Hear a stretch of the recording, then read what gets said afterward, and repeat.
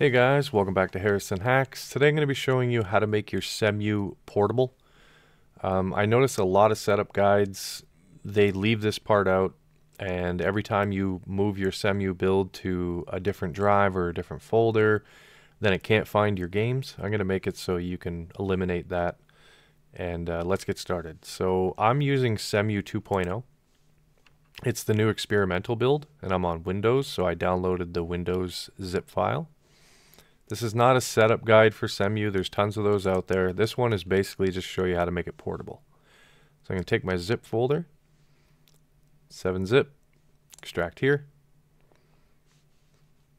Now I got my Cemu. Now I only have one game. I'm going to open up the folder, and the first thing I'm going to do is right click, new folder, and I'm going to call it games. Just like that. And I'm going to take my game, drag it into my games folder. Now I'm going to launch Cemu. And to keep it portable, we are going to leave this field empty on the MLC01. Game path, we're going to browse. We're going to go to where our games folder is. Mine is in my Cemu games folder. I don't have to enter the folder, I just click it, select folder. I'm going to download the graphics packs. Do I want to view them? No. I'm going to click next. Here you can configure your input if you want, start games full screen, so on and so forth. But that's not the purpose of this tutorial, so I'll click close. So you can see there is my game. So I'll close, close, and I'll just go new folder. And let's say I'm moving it. I'm moving it away from where it was. So now when I go to launch Cemu, my game isn't there. So to fix that, we're going to go to our settings.xml. We're going to right click and we're going to go to edit. And we're going to scroll down right here to game paths.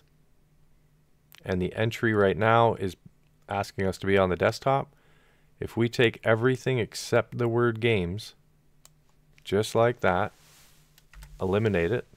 So it just says games, file, save, close.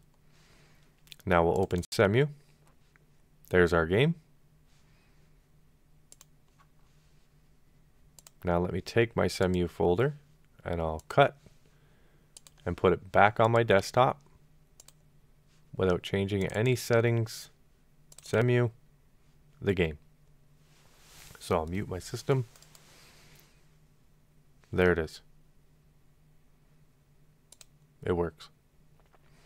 So just like that, now your Cemu is completely portable. And no matter where you move it, you can move it to another drive. You can move it inside of a folder that's inside of a folder that's inside of a folder. It doesn't matter. It's going to be completely portable. And I don't know about you, but that's how I prefer all my emulators to be. Everything self-contained. So that's going to do it for this one, guys. I really appreciate you watching. Please hit that like button, subscribe to the channel, but most importantly, have a good day.